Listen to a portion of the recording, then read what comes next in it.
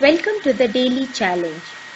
So the question goes, in a school library there are 7,240 books. There are 1,235 fewer computer books than English books. There are 250 more computer books than general science books. How many English books are there in the library? So if you go through the question properly, you have to understand which subject has the least number of books. It says there are 1,235 more English books than computer books. So English books are more than computer books. Again, it says there are 250 more computer books than general science books. So the number of computer books is more than the number of general science books. So general science has the least number of books. So the number of books given in general science can be given by a square, a green square like this. This represents the number of books in general science. Now there are 250 more computer books than general science.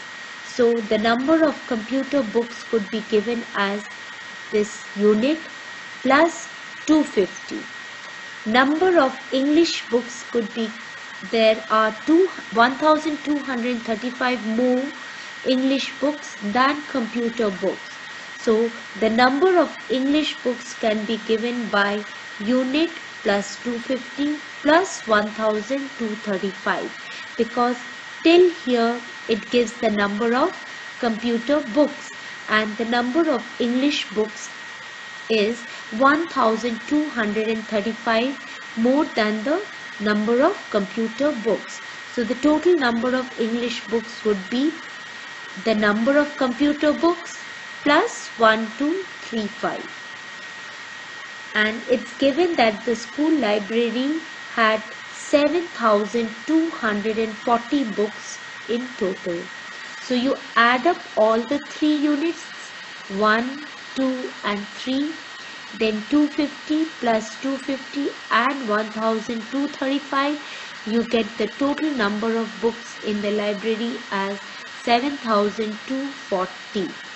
So 3 units plus 250 plus 250 plus 1,235 makes it equal to 7,240. So the 3 units is equal to 7,240 minus 250 minus 250 minus 1,235 is equal to 5,505. So if 3 of the units are equal to 5,505, then 1 unit would be equal to 5,505 divided by 3. So 1 unit is equal to 1,835. Number of English books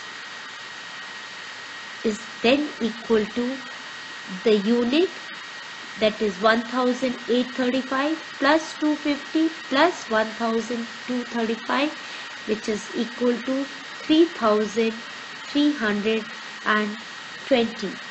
So the total number of English books is equal to 3,320.